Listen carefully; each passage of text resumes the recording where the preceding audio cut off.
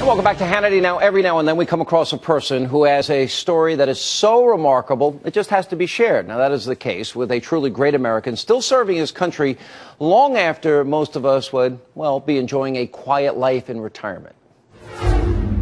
Jose? Yes, sir. My name's Irwin.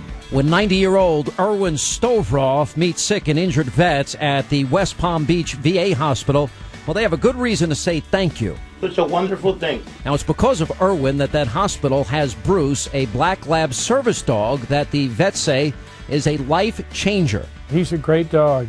Oh, he's more than great. He's wonderful. Like I say, an angel without wings. My program is Vets Helping Heroes, and we're all veterans. But what the patient does not know is the journey that brought Erwin and Bruce to their door. Now, it's a journey that began more than 70 years ago. American soldiers of the sky are one section in the multiple stroke of war, as they fly to spearhead the offensive that is to win the European war. When the U.S. entered World War II, Erwin Stovroff was a 19-year-old bombardier in the Air Force flying B-24 bombers over Europe. I was very young, and I wanted to do my part. The Germans had this 88 millimeter, and it was incredibly accurate.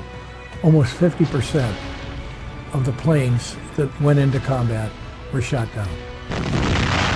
After 34 bombing raids, Erwin's final mission took him over Nazi-occupied France.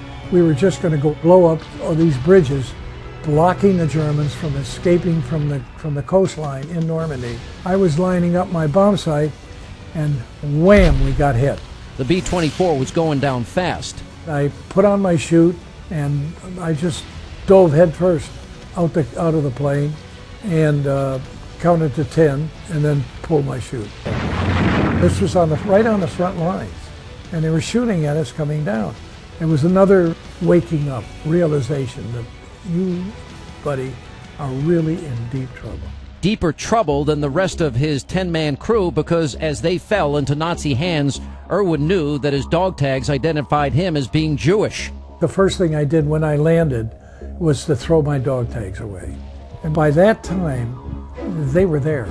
And they just had all their guns around me and just told me to surrender. Erwin and his unit survived the crash, but were suddenly POWs. They were soon stuffed into cattle cars and headed for Germany. I was taken and put into a camp in Barth, Germany, which is on the Baltic, right near the Polish border. So it was cold.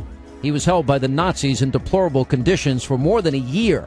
Yet for most of that time, he held out hope. I was very optimistic until in February of 1945, Hitler decided in his crazy mind that anything that was anywhere near a Jew should be killed.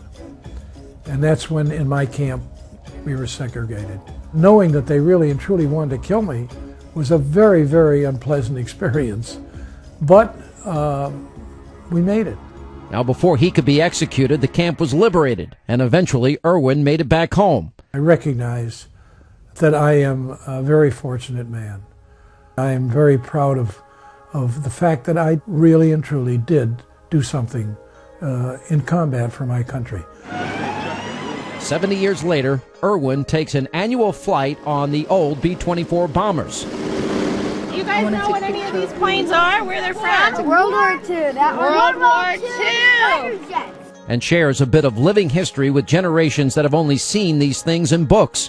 What we were trying to do was save the world, and we did. But slowing down has never been in Erwin's nature. I worked till I was 75, and when I retired, I decided that there was something more than my ability to play tennis, which was getting pretty crappy. I wanted to do something to help those that were coming back not as lucky as I am. So he started Vets Helping Heroes, raising money to provide specially trained service dogs to injured troops returning from today's wars. I learned for the first time that our government had no funds for trained service dogs or guide dogs for the blind and disabled. I couldn't believe it. And so at age 90, he's more determined than ever to make sure that those returning from war are going to be taken care of. Now we're talking about young people coming back that are brain damaged, and young people coming back without arms and legs. And how are they going to get around, and who's going to help them, and who's going to guide them? And it has to be a dog. Joseph Worley lost one leg and severely damaged the other in a roadside bomb attack in Fallujah, Iraq. Now his service dog, Benjamin, helps him with his daily tasks that he used to take for granted. For a lot of guys, these dogs could be basically their only support system. I mean, I think for some guys it's vital. Depending on the extent of the training of a dog, it will cost anywhere from about $20,000 up to $60,000. $60,000 is a guide dog. That's for the blind. Can you imagine taking a young man, having him sign a contract that he's willing to give his life up for his country, and then when he comes back home, he isn't taken care of fully? Lieutenant Colonel Kathy Champion served in the Army for more than 27 years. While treating sick Iraqis, she contracted a virus that left her blind. Devastated, she completely shut down. I quit school. I quit my job. I quit being social. I didn't want to talk to anybody. I didn't want to tell anybody what was wrong or what was really happening to me. Until she was given Angel, a service dog. She has granted me back the life that I felt like was taken away from me because of my war injuries. But for me, it was going back to me. Come here, baby. That's a good boy. Now back at the VA hospital, Bruce roams the halls helping the veterans cope with daily life. He's got a calming effect on me. They bring him around and I just get to pet him and play with him, and he cheers me up. He really does. It's, you know, a day with Bruce is like a day with sunshine. He's really a great dog. This is the living proof of what a dog can mean. Oh, to anybody, To anybody, but especially to a veteran. Especially when we're alone. Yes. We need a friend. And you get to play with him. It's just a joy. It breaks up the monotony. It makes you feel like you're not in a hospital. He's an angel in disguise. The wings. Somebody hide him. I don't know where they put him, but he's got a pair of wings somewhere. When somebody's suffering from, let's say, PTSD, which we've got thousands of them coming back this way, you know, they're afraid to leave their house. And when they have the dog with them, they're not afraid anymore. Their life changes.